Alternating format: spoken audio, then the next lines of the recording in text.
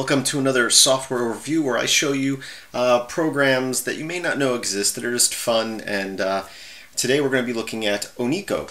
So you can install it. It should be in your repositories if you don't already have it installed. So check out your package manager or software manager, or if you're using a Debian-based system, you can do sudo apt-get install Oneko is the name of the program. I hope I'm pronouncing that right. There's probably going to be a lot of things I mispronounce in this video.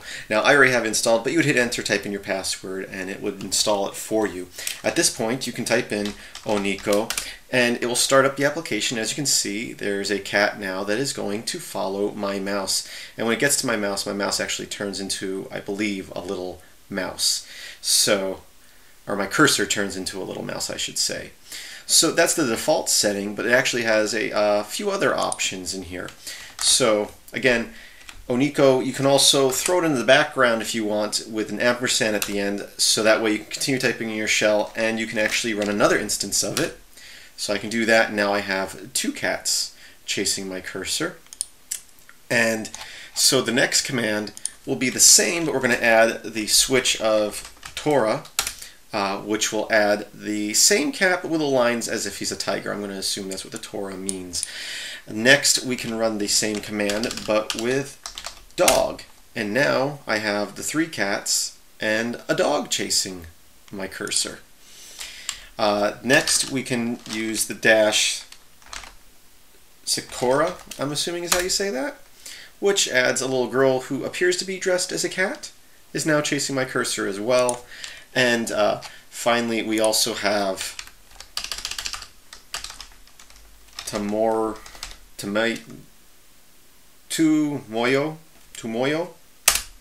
which is just another girl that chases the cursor. So now you have cats and dogs and people chasing your cursor, but we're not done there. There are other options.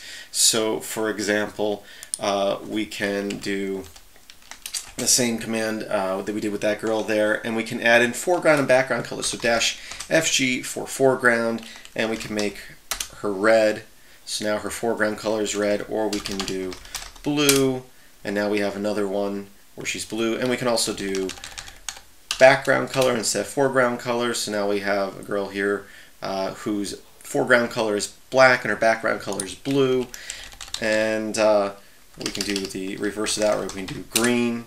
So now I have a green girl running around, and you can combine those with, so BG for background, FG for foreground, we do green and red, so now we have that combination going. So now you have all these running like this, and let's say you want to stop them. Obviously, if you're familiar with using the ampersand to throw programs in the background, we have their process numbers here, so I can kill the first one with kill and the process number, or process ID.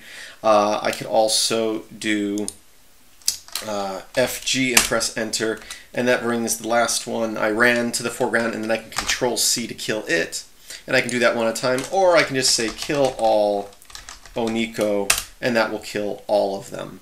So that's it. A little program you may or may not know if existed. I hope you've enjoyed this video. It could be fun having these things running around on your screen. As always, I hope that you enjoy it.